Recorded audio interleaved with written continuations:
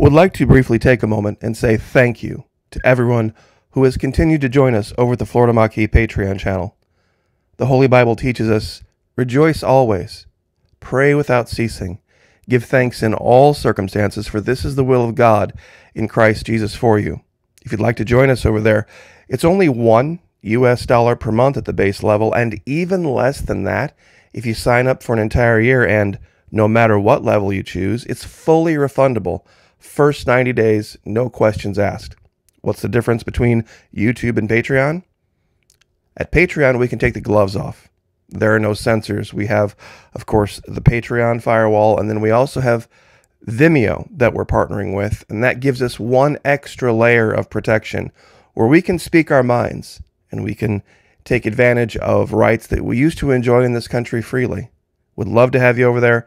There are hundreds of exclusive videos never before seen here on YouTube. Please, if you have the ability, would love to have you over there. You won't regret it. God bless all of you, and thank you so much.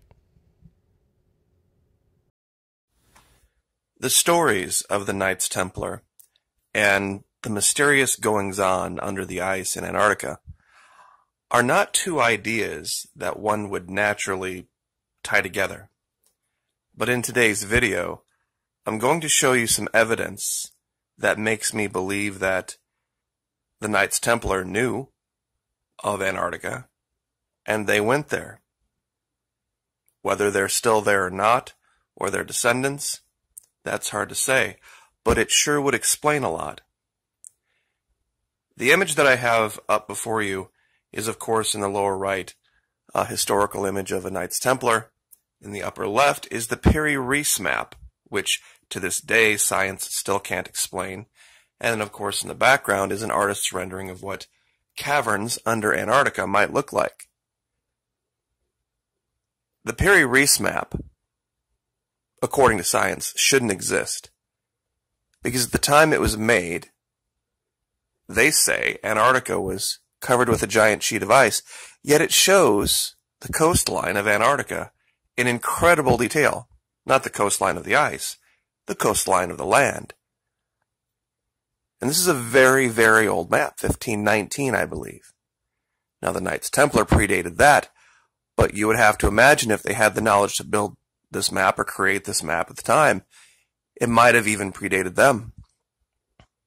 And just to clarify about the caverns in Antarctica being able to support life, that's not my allegation. That's science's allegation. In fact, here are two articles very recently that have been published regarding this. This is 31 January 2019. Avery Thompson, Popular Mechanics, NASA found a giant underground cavern in Antarctica almost the size of Manhattan. And then 2 years prior, Business Insider released this story. Scientists are closing in on warm caves under Antarctica which could support secret life, saying that they are so warm they could support animals and plants. So the idea of life under the ice sheet isn't something out of science fiction. It's real.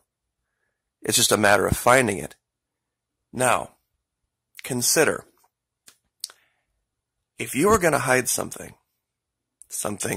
incredibly precious, that you could not risk falling into the hands of those who would do ill with it, and you knew of a place like this, so far away that very few even knew of its existence, and maybe there might be in the entire world only one map of it.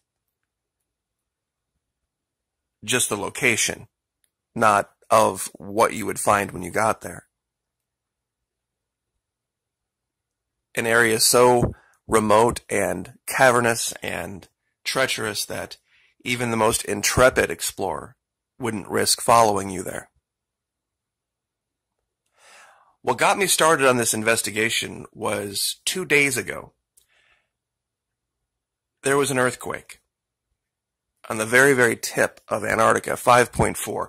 Not a big earthquake, but big enough that it would make you think that something very different was going on down there than what they're telling us. And the reason I say that is that there are quakes on that ice sheet all the time, but it's the ice moving.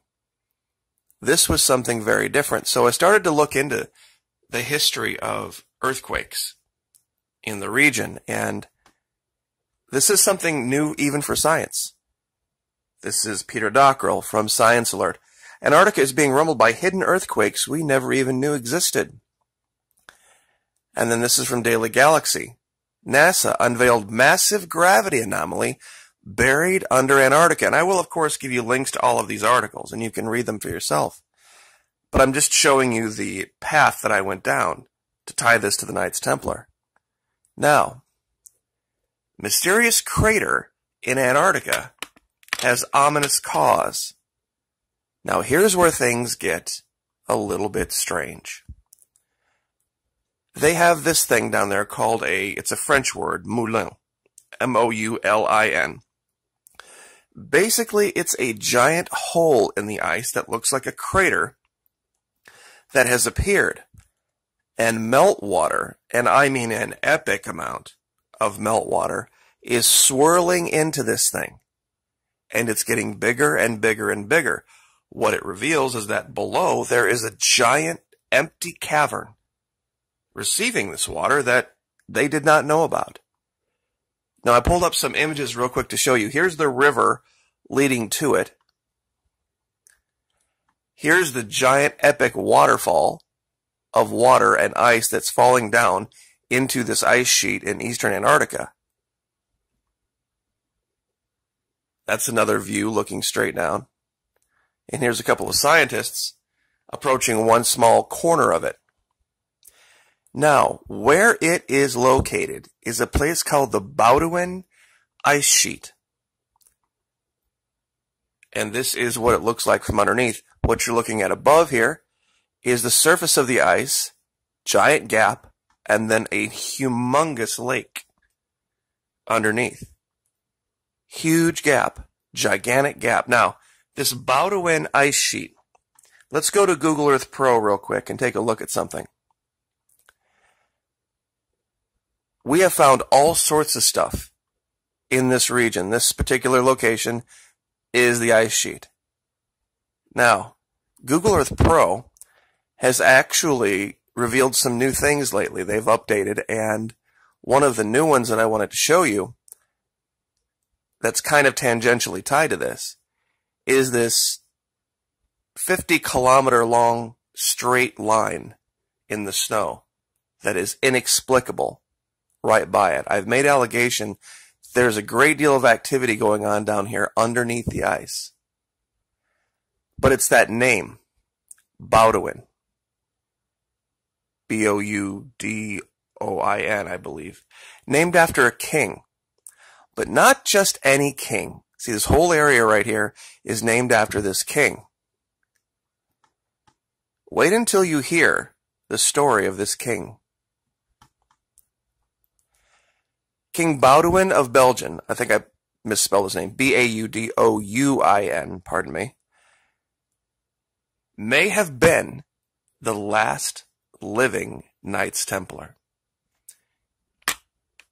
It seems as if they have been passing this order down for a lot longer time than what we thought, because he was the recipient of something called the Holy Order of the Cross. Now, he was king, he was only a child during World War II, and died in 1993. But he was so important to the royalty of Europe that the only funeral attended by Queen Elizabeth herself in person was his. And I just want to cover this real quick. I thought it was absolutely astounding. Within hours of his death, the royal palace gates and enclosure were covered with flowers that people brought spontaneously. A viewing of the body was held at the royal palace in central Brussels. 500,000 people, 5% of the population, came to pay their respects. Many waited in line up to 14 hours in sweltering heat to see their king one last time, along with other members of European royalty. Queen Elizabeth II of the United Kingdom, and that's her, and the other Commonwealth realms attended the funeral. The only foreign state funeral ever attended by her in person as monarch was this man, this King Baudouin. And he was a recipient of this thing called the Supreme Order of Christ. Now, when you look at the image of the Supreme Order of Christ very closely, what do you see? This order, in its imagery, looks exactly like a snow crystal. I don't think this was done by accident. I truly don't. Why this would have 8 points, anyone who knows anything about Bible numerology can tell you the significance of the 8 points. If you had to hide something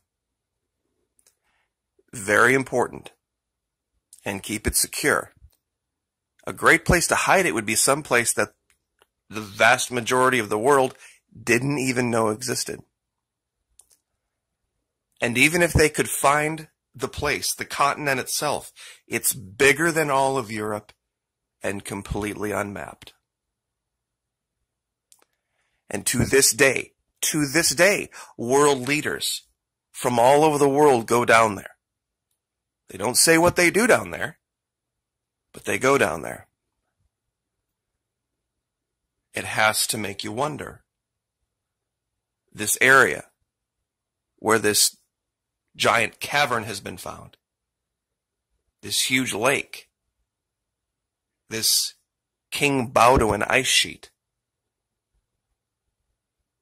may have some very, very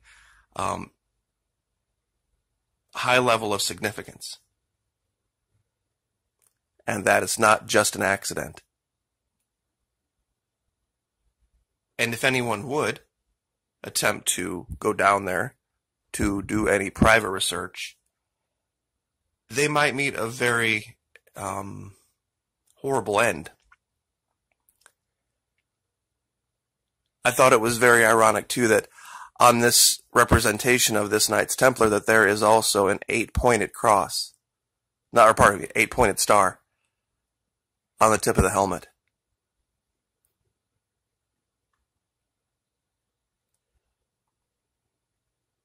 Why would they name it King Baudouin Ice Sheet? Why would they do that? This is the King Baudouin Ice Sheet. Some of the things that we found here, and I'll leave you with this. A long time ago, one of the first things that I discovered were these strange, what looked like cables, lines in the imagery. And many people thought, oh, that's just some kind of a anomaly with the satellite. We found so many of them that it couldn't possibly be. Now, this particular one I found correlated to something on the surface. Here's one of these lines, and there is some type of a building or a structure right here that it goes into. Now, here's the kicker. I'm going to draw this line with you. If we draw this line, and all of these lines run almost perfectly 0, 180, or 90, 270. This one runs perfectly 0 degrees. If you draw it out to its natural end from that location, at 0 degrees, it takes you literally right to this place. This King Baudouin ice sheet.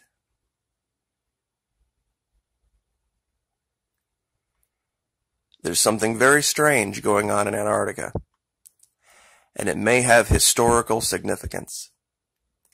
If you were going to hide something that you did not want anybody to find, and you wanted to make sure that there would be no way at all anyone could get there, you would act exactly like world governments are acting regarding Antarctica. This is exactly what you would do. This tie-in with King Baudouin being the last recipient of this Supreme Order. I want to get this right again. Supreme Order of Christ. The tie-in to the Knights Templar is that it owes its origins to the same Order of Christ of the Knights Templar, from which came the Order of Christ. Strangely enough, awarded by the kings of Portugal and the emperors of Brazil. Both of their coats of arms have two dragons on either side. And one of them, the kings of Portugal, the flag is very reminiscent of the flags that we saw drawn on maps down in Tierra del Fuego. The 5x5 dice-sided flags that we saw in other videos. There's definitely a connection between this Supreme Order of Christ, the Knights Templar, King Baudouin, and Antarctica.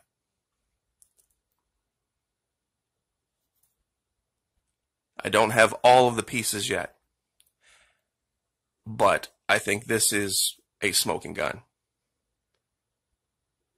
of what may be down there and what they have known is down there for a long time.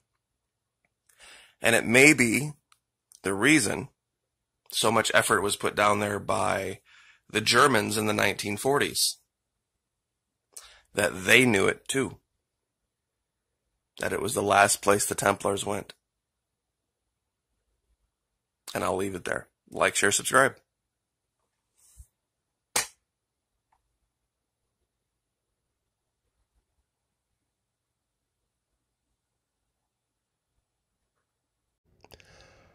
Would like to briefly take a moment and say thank you to everyone who has continued to join us over at the Florida Maquis Patreon channel.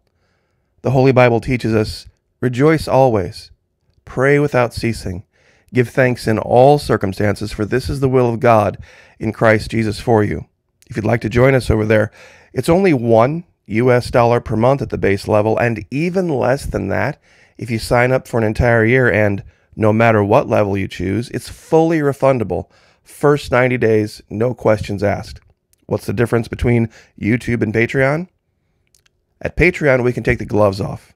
There are no censors. We have, of course, the Patreon firewall, and then we also have Vimeo that we're partnering with, and that gives us one extra layer of protection where we can speak our minds and we can take advantage of rights that we used to enjoy in this country freely. Would love to have you over there. There are hundreds of exclusive videos never before seen here on YouTube. Please, if you have the ability, would love to have you over there. You won't regret it. God bless all of you, and thank you so much.